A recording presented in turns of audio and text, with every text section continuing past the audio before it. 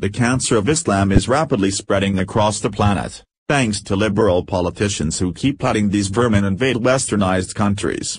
As terror attacks committed by Muslims are now becoming an almost everyday occurrence, what's even more horrifying is that distraught citizens are being silenced for speaking out against Islam, as we continue to see people across Europe being imprisoned for saying negative things about Muslims, as Islam anti-blasphemy laws are now being held up in courts. While we would expect that sort of nonsense to go on in countries like Canada and Germany, that very sort of thing is now happening right under our noses in California, after a judge handed down an unbelievable sentence to someone who dared to blaspheme the peaceful religion of Islam. 41-year-old California resident Mark Feigin is a typical outraged American who is fed up with Islam and the disgusting changes that Muslims are bringing to his state. In addition to Muslims refusing to assimilate and pushing their third world practices down our throats, diseases that were once completely eradicated are now popping up all over the United States, where California is suffering the most from these Muslim refugees. Breitbart reports that 6 diseases that were virtually eradicated in our country are now making a comeback thanks to the hordes of Muslims that keep invading, including tuberculosis, measles, whooping cough, mumps, scarlet fever, and even the bubonic plague. So naturally, witnessing how portions of his home state transforming into a Sharia swamp was enough to make Mark Feigin verbalize his sentiments against Muslims and their religion, where he took to the Islamic Center of Southern California's Facebook page in September 2016 and told them exactly what he thought of their peaceful religion. Here are some of his comments to the Muslims' Facebook page. The terror hike. Sounds like fun, written in response to the center's sunset hike announcement. The more Muslims we allow into America, the more terror we will see. Practicing Islam can slow or even reverse the process of human evolution. Islam is dangerous. In fact, the more Muslim savages we allow into America, the more terror we will see. This is a fact which is undeniable. Filthy Muslim shit has no place in Western civilization. But now Feigin, exercising his God-given First Amendment rights as an American, could now get him sent to prison for a long time, as California is now actively prosecuting him, asserting that his speeches should not be protected by the First Amendment. Information Liberation reports, California Attorney General Xavier Becerra is attempting to prosecute 41-year-old Mark Feigin for criticizing Muslims on the Islamic Center of Southern California's Facebook page in September 2016. The Attorney General's office claims Feigin's Facebook posts were meant to annoy and harass through repeated contact by means of an electronic communication device in violation of California Penal Code Section 653(b), and should therefore not be protected by the First Amendment.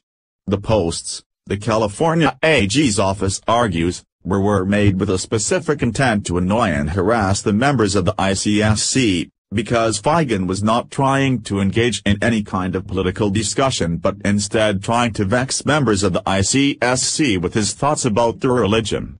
The posts are criminal because they constitute repeated harassment from those who wish to mock and disparage their religion, and, rather than attempt to engage in discussion or debate, are cruel and pointedly aimed at dismissing an entire religion and those who practice it. This sets an extremely dangerous precedent in this country. Since when is our free speech as Americans limited if it annoys and harasses Muslims?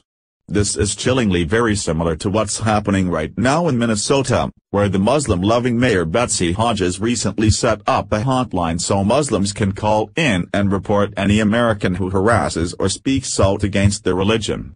While this sounds like something you'd read off of a conspiracy website, it's really happening. According to Minneapolis local newspaper, the Star-Tribune, the hotline was set up as a way to target Trump supporters, who Muslims believe are the group of people most likely to harass them. The Star-Tribune reported, the city of Minneapolis has set up a hotline for residents to report hate crime incidents and other acts of intolerance. The service, operated through the city's 311 helpline, is aimed to aid targets of any harassing behaviors motivated by prejudice, According to a city news release issued on Monday. The announcement comes amid signs of the recent surge of such incidents affecting Muslims and Jews across the country, many of which go unreported.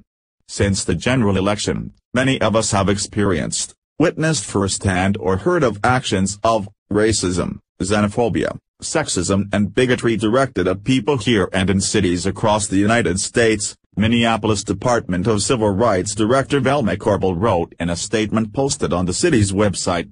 In no uncertain terms, hate-motivated speech and actions have no place in Minneapolis nor will they be tolerated. The city's Department of Civil Rights along with Mayor is leading the charge for this government-enforced fascism, as this new hotline will now encourage citizens to turn in their neighbors for holding opinions deemed forbidden by the state. This hotline flies right in the face of our United States Constitution, where it goes to the heart of denying American citizens their inalienable rights of the First Amendment, which governments cannot do. Anti-blasphemy laws have been a massive victory for Muslims across the world, as now followers of Islam can have people who speak out or criticize their religion thrown into prison. If Mark Feigen is thrown in prison for slandering Islam, America as we know it could rapidly end overnight, as this case would set a new precedence in our country that Americans can be jailed for speaking out against Islam,